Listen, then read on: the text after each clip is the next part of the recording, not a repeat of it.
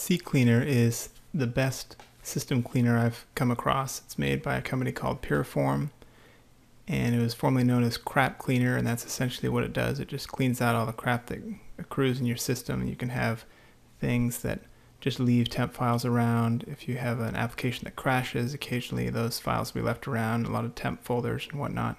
So you can get it at Puriform/cc or Ccleaner. And let's bring up the application so you can see what it looks like. It has, I would say, three main parts. I use it for two of the three. So the first one is the cleaner that simply cleans out files in your file system. It frees up a lot of empty space. It has two buttons here, Analyze and Run Cleaner. Analyze will simply go through a check of your entire system to see what it's going to delete. And you can see here there's various applications here within Windows, and there's an application tab that has different applications, browsers, and then down here you can clean out all sorts of different applications you may have installed.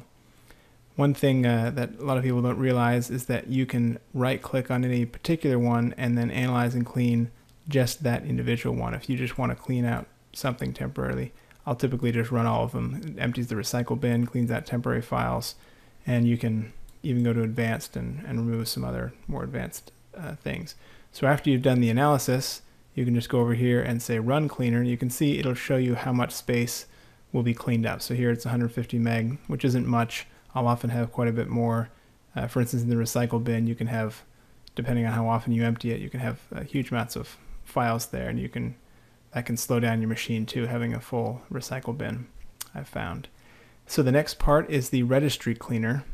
I usually don't use the or the MUI cache, but you can check that if you want. It doesn't really matter. It has the same idea. You can scan for issues, and then as it finds issues, you can select them over here. So I've also found that it can be useful to run the scan issues multiple times. So I will, if you want to be safe, you can back up the registry. I usually don't, because I've come to trust Ccleaner, but if you're very careful, you probably do want to. So I simply select all issues, and then I'll often run it again. Sometimes there are multiple layers of dependencies, so when it removes one entry in the registry that is referring to something, another one will be found that's referring to that one of those just removed. In any case, this just cleared it out.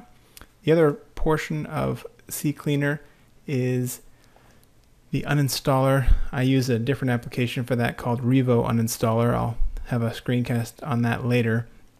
But then it also has startup programs. I also use Revo Uninstaller for that, but this is a quick way to see applications you can uninstall.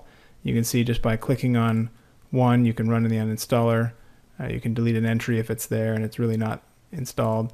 Startup just shows you what applications are set to run on your system when it boots, and that can be useful to find out ways of speeding up your system. It also shows you a system restore list of points you can restore from, tells you the date. So if you have some severe problem and you want to go back to a point in time, you can do that. And then options, I won't really go into detail on these. They're fairly straightforward options about how to behave.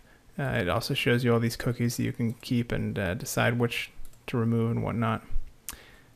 And that is Ccleaner in a nutshell. Use it to clean off your system and speed it up a little bit.